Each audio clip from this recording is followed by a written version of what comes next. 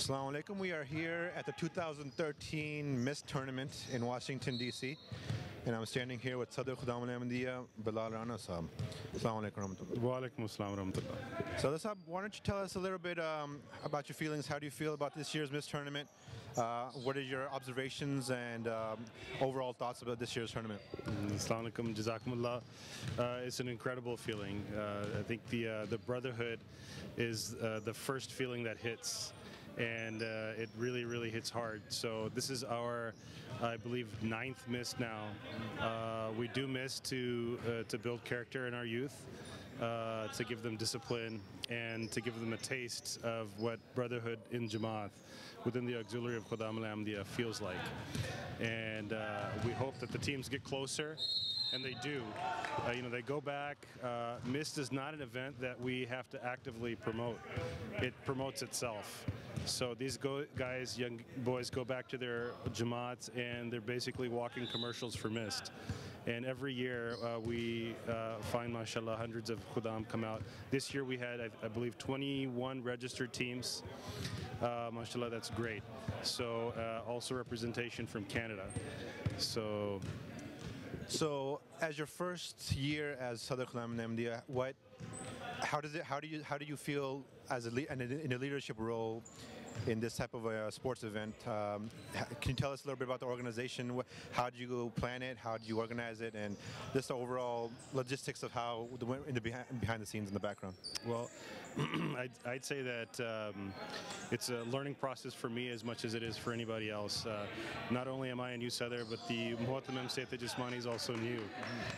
But I was very strategic in my choice. We're actually at his high school now, and that's Usman Jamil, and he's someone whose heart has missed its very special place. So I think I have the best team assembled for Mist, and alhamdulillah. So overall, what type of reception have you gotten from the players, from the Khudam in the United States, also from the Khudam in Canada, from your overall discussions with them and talks with them during the day? How are their overall feelings? How are they feeling about this tournament? I think I'd start by saying that the anticipation was really high. And I come from a city that also has a team.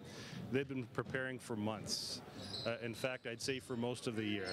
So that's when this conversation first starts. I'll be honest, so far it's still very early.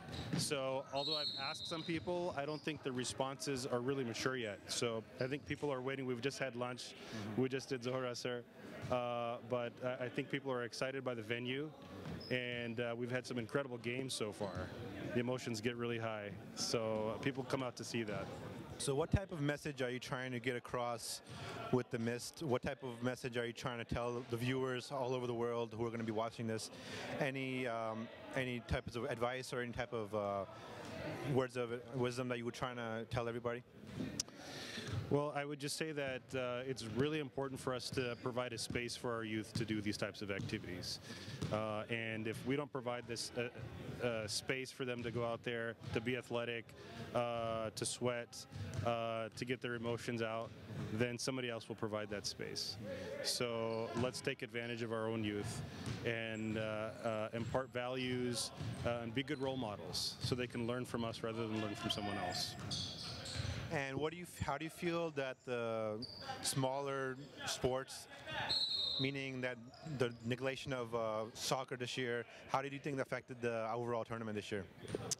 That was a difficult decision. It was a request by our brothers in Canada to own the international sports part of what traditionally was part of Mist, and so but I think it's been good because it's brought some cohesion.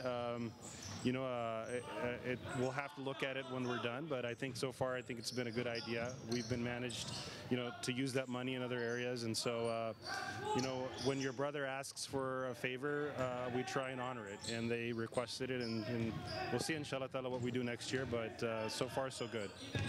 So finally, how do you feel the chances are for U.S. team against Canada this year? I think the chances are always good. I don't know if there's a favorite. I've been asking around who's favored to win this year, and we go back and forth quite a bit. So I'm going to have to say I don't know, honestly.